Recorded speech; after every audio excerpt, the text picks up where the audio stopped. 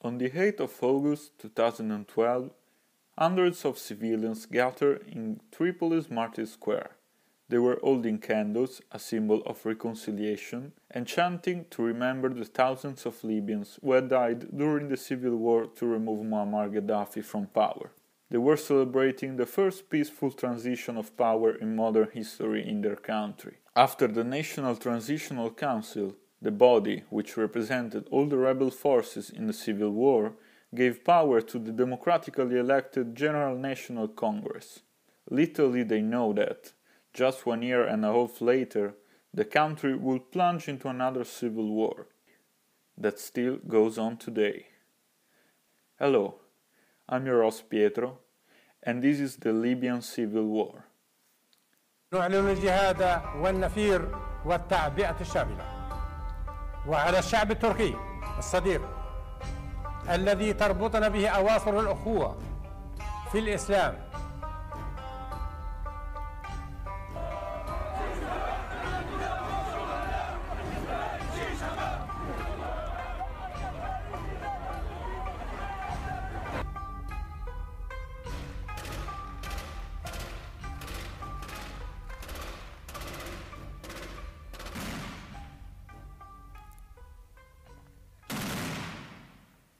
Part 1. A brief overview of the Civil War from 2014 to today. In January 2014, the General National Congress, having failed to reform the constitution in the 2-year period that it set for itself, is forced to call for new elections. The new elections sees a very low turnout of only 18%. And the Islamist parties that dominated the Congress up until that point boycott the election and get defeated by opposition parties. The Islamist militias linked to the parties that got defeated in the election initially accepted the results, but after disagreements regarding the constitutional roadmap, occupied the capital city of Tripoli and rejected the authority of the House of Representatives, establishing a parallel Congress in Tripoli. The newly elected House of Representatives split himself immediately. The members of the Islamist parties that got defeated in the election joined the General National Congress in Tripoli, while the parties that won the election established a parallel House of Representatives in Tobruk, which initially was internationally recognized. In 2014, war breaks out again in Libya, between the General National Congress and the House of Representatives. The war goes on for 2 years, and in the beginning of 2016, the Libyan political agreement is signed under the watch of the international community. The General National Congress is dissolved and replaced by the Government of National Accord, which is backed by the UN and is a compromise between the Haftar forces and the GNC, although the situation on the ground is far from being resolved. ISIS controls a large portion of the coast of Libya, including the city of Sirte. Tribal militias control a large part of the south of the country, especially the Tuareg militia and the Tabu militia. The Benghazi Mujahideen Council is an independent entity in the city of Benghazi, which for the moment rejects the authority both of the GNA and the LNA.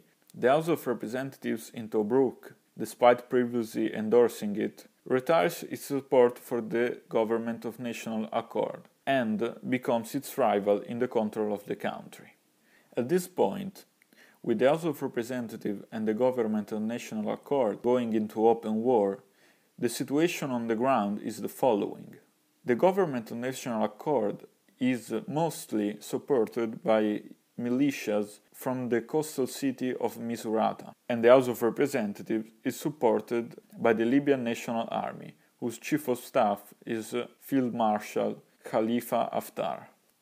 By October 2016, ISIS is almost completely defeated in a joint offensive by both the GNA and the LNA, with the city of Sirte, the most important city held by the Islamic State, now under LNA control.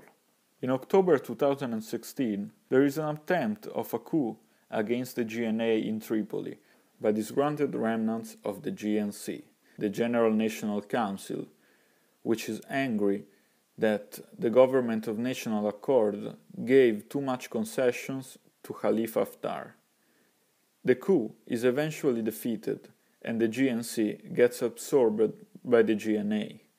Since 2016, the LNA has made major advances in Libya and now controls almost 90% of the territory of the country. However, even though the GNA controls like 10% of the country, it still controls a large part of the population, which is concentrated in the capital city of Tripoli and in the big city of Misurata.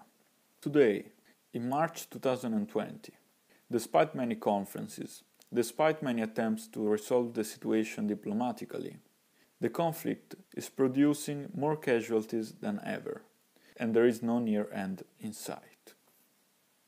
Part 2. The military alliances of the two factions. We're going to start with the GNA.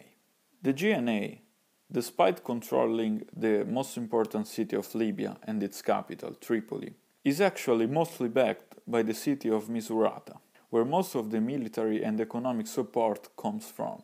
The city of Misurata is a particular city in Libya, even because of its ethnicity background.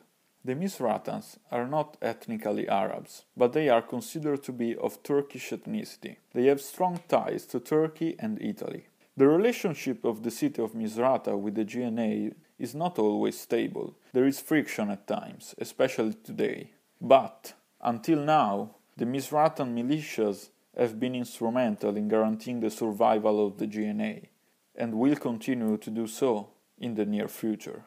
Another important backer of the GNA is Turkey. Turkey has seen its involvement in the conflict growing more in the recent days. Frequent drone strikes have been reported on the front lines of the civil war, and they are causing massive casualties in the LNA, even to its leadership, with precise drone strikes targeting both the command centers of the LNA and the supply convoys going from the east to the west of the country. Turkish involvement is going to be a major factor in the civil war going forward. Yesterday, Turkey has even used its naval assets against the LNA air superiority. A few hundred of the Turkish armed forces personnel is stationed in Tripoli, but that is only the official number. 2 Turkish Secret Service agents were killed on an artillery strike in the port of Tripoli, and there were reports of Turkish militants fighting even in the front lines of the civil war, although they are not entirely confirmed, and it is not clear if they were there under the orders of the Turkish government or simply as volunteers. Turkey is also the major supplier of arms to the GNA.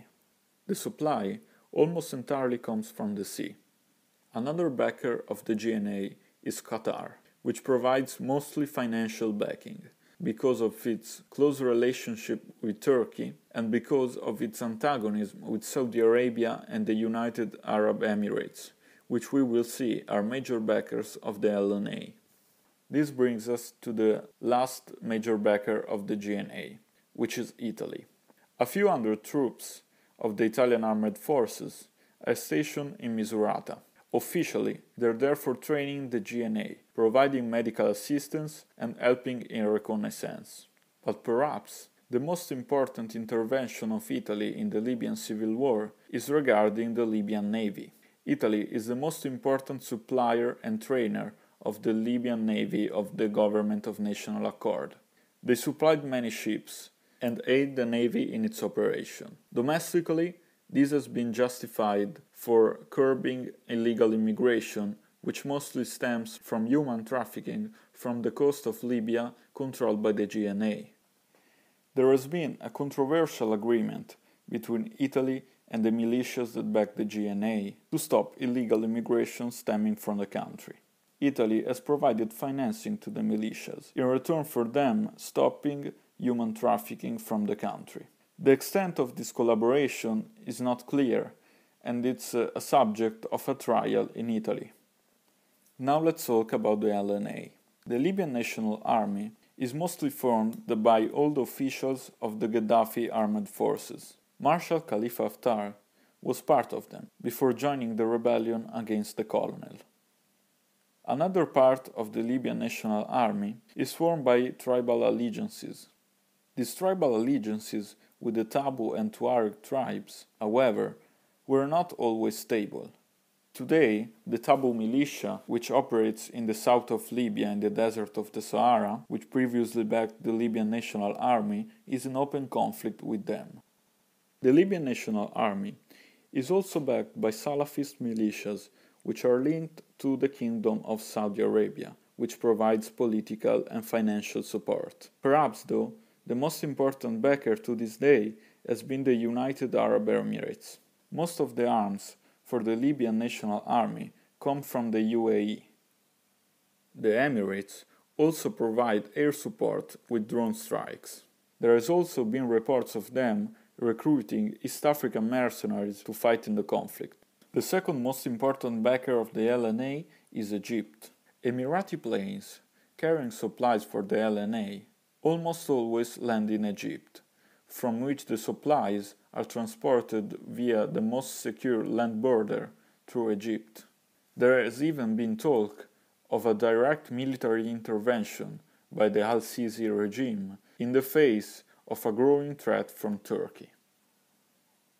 The last important backer of the LNA which I want to talk about is France. France was very important in the destitution of Muammar Gaddafi, starting the NATO mission and the no-fly zone. Since then, the country has been greatly involved in Libyan affairs. However, instead of backing the government of national accord which is recognized by the UN, France backed the forces of Khalifa Haftar and the House of Representatives, going against the consensus of most of its European allies, and engaging in a geopolitical competition with Italy over the oil reserves of the country. There have been reports of even French special forces participating in the conflict, but they seem to have stopped, and now France offers only political support to the LNA. Although I think that French involvement in the conflict will ramp up in the following days and months, but perhaps we will talk about it more extensively in the next episodes. Part 3. The situation now.